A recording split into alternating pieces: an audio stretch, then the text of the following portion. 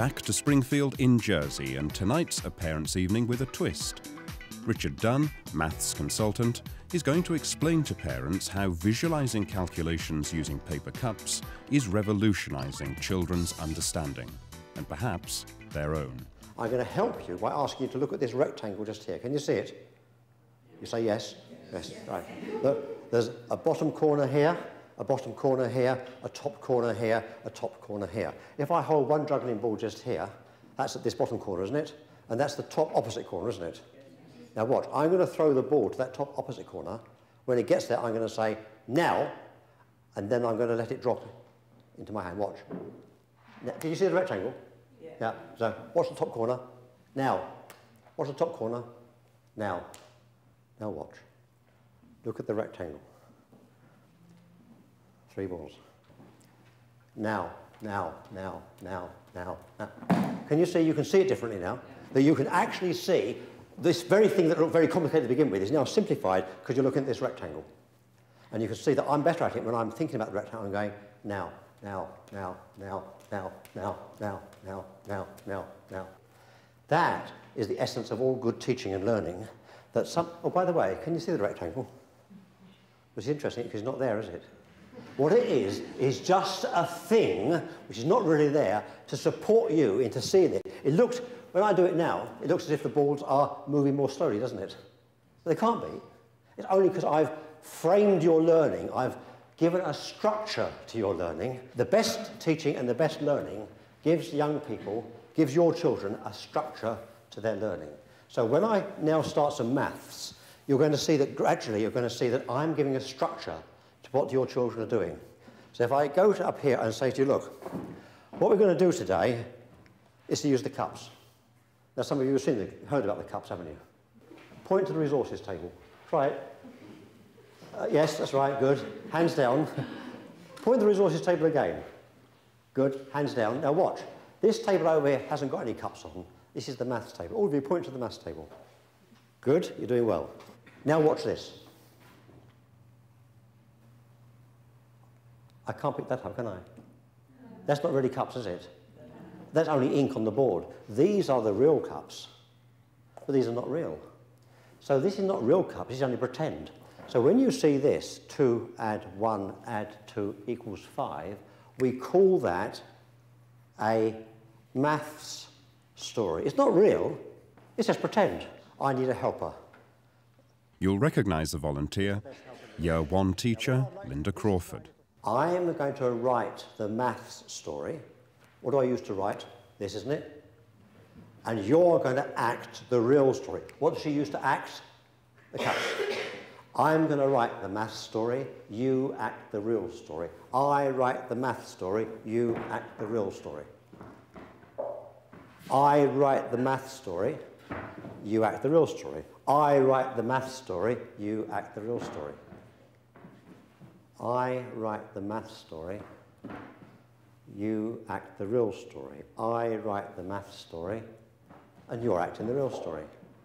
And when I write the maths story like this, she goes, she has to go 1, 2, 3, 4. How much on the maths table? 4 cups. And when she says 4 cups, she's telling the answer to the real story, isn't she? But I write 4 because I'm writing the math story. The parents' reaction's been really positive. The way she can understand it, talking in cups. When I was trying to do it, even like with my fingers, she was, no, Mummy, it has to be in cups. But she's doing it in cups. She can understand it perfectly, and I thought, well, that's the way we'll do it then, we'll do it in cups. All the cups out the cupboard. I will write the math story, you will act the real story. Half cups are a great way of introducing fractions, Richard's next port of call with the parents.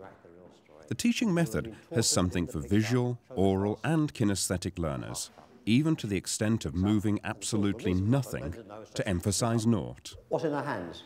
Nothing. She's good. She must walk over here. Put them down. Well done. I think of parents in the same way as a teacher working with a teaching assistant, that the important thing is a high degree of consistency, because the novice in any subject, and maths in particular, needs consistency for that initial learning in order for the relative untidiness of real maths to make sense to them. 2 times 4 equals 8. We are going to read what it means, but you will not race ahead of me because you'll get it wrong. Read it with me. 2 cups times 4 equals 8 cups. Let's do it again. Read what it means. 2 cups times 4. No, not cups. 2 cups times 4 equals 8 cups. They're cups, aren't they? They're cups. They're not cups. Without using the term place value, the teaching method seamlessly introduces thousands and hundreds. 3,000 add 2,000 equals, what's the number? 5. What's the word? Thousand. Hey, you're good at this. 300 add 200 equals, what's the number? 5. What's the word? 100. I will speak the math story, you write the next math story. I speak 3. Done that all right? You spell it okay? Because this is how we spell 3 in maths. It's rather hard in English, isn't it? But in maths, it's ever so easy to spell 3. That's how you spell 3. In math, if I speak the word thousand just here, you just go, do it, because that's how you spell thousand. What's that say? 3. What's that say? Thousand. Add 2. Now, I know you can spell thousand because you've already done it, haven't you? So when I say thousand, you write, don't you? Equals. Can you spell equals in maths? What's the number? 5. What's the word? Oh, you're good at these. See, what it means is, when we say 3,000, we're thinking of 3 of those things called thousand. 2, not of those things called cups anymore, is it? It's of those things called thousand. It's lots. Equals 5 of those things called thousand. So, by knowing that and knowing what it means, you can work out that 3,000 add 2,000 equals 5,000. Next one. Right, you're right. Go. 3. Good. 100. Good. Add. Good. 200. Can you spell 100, okay? Yeah. Equals. What's the number? 5. What's the word? 100. Well done. She told me about the 1,000 shouting at me, and I couldn't quite get over why she was just saying 1,000, but now I understand that it's a word and not a number. So yeah, that's sort of helped to explain how she's learning mathematics. So that's really, really handy to have seen that. She'd come back, she'd come home, she says, Mummy, she says, 2,000 add 3,000 add equals 5,000. I was like, what? So yeah, I was very surprised. When you say 9, ding, this means those things called 10. It's 9 of those things called 10. When children go home and they'll describe numbers as 3t or 2t, it does raise a few eyebrows because it goes against convention. And I know Richard's spoken about convention and how that's easily overcome.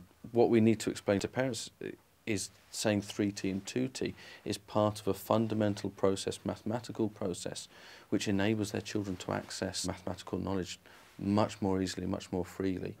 Let's take your test then. Read that. 4. Good. 3. Yes. Try this. 3. Good. 4t. 3t. 2t. 1t. naughty. It certainly helps with the child at home to understand what his way of thinking, but rather than, like Richard said, what we did at school all those years ago. But so that does make sense in that respect. Takes some getting used to, I think, with the 20 and the, was it 2T1, whatever. Takes some getting used to, but at the same time I can understand the logic behind it, which does make it a lot simpler. That says 2, doesn't it? How much is there here? 2. How much is there here? 3T. How much is there here? 2. How much is there here? 3T. How much is there here? 3T2. I'm going to start by putting 3T2 on the maths table. What do I write? Add. Lots of cups. 2T1. You written that? I would write that, don't I? Equals. But now, of course, I can't really count the cups because they're not there. But I do notice there's 2 here and 1 here. 2 add 1 makes 3. That's 3 cups, isn't it? There's a lot more because there's 3T here and 2T here. That makes 5T, doesn't it? So there's definitely 5T cups and there's 3 cups, all on the maths table. If I show you what's on the maths table, there's 5T cups and there's 3 cups. How much is there here? 5T3.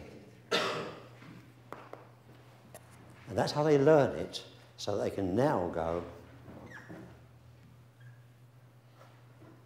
2 add 1 is 3 on the maths table. 3T add 2T is 5T on the maths table. How much on the maths table? 5T and 3 is 5T3. And we learn to write it like that. Children will remember it if it's a visual thing that sticks in their mind rather than just something that they have to look at, perhaps just a whiteboard. When the children see this,